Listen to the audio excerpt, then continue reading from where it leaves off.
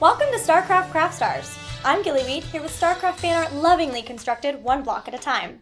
Today's CraftStars have built LEGO and Minecraft tributes to the StarCraft universe. Let's kick things off with our good buddy Tychus.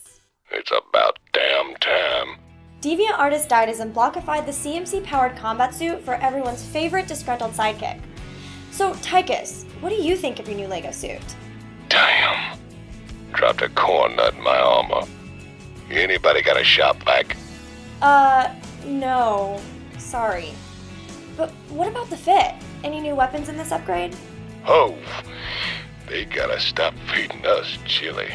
Fantastic! Let's just follow Tychus at a distance as he tours his blocky base. EdySan created this Terran fortress from only the finest resources in the Minecraft universe. First stop, bunker. Tychus is sure to spend plenty of time here defending the Dominion, which is why the downstairs is fully stocked with tiki torches? But at least the upstairs offers a view of the rest of the facility. Let's head to the cart for a better look. The base seems pretty safe, but I don't see many missile turrets. I wonder if that's going to be an issue. Of course it is. Deviant artist Retinence has custom built a whole swarm of Zerg units that would scare the pants piece off any LEGO man. Because these aren't official LEGO products, you may even own some of the sets from which these blocky bugs are built. Although, you might have to clean out your mom's attic as well as your closet to find enough pieces for this massive Ultralisk.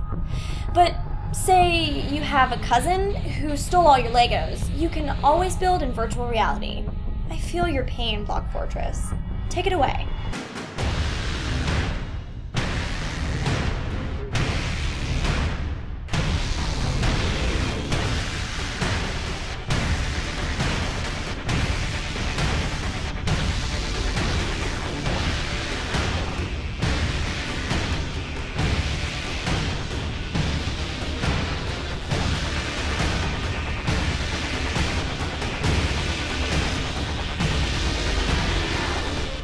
LEGO and Minecraft are pretty cool, but my favorite is Terraria.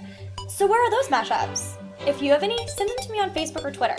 Until then, thank you for watching and I'll see you next time.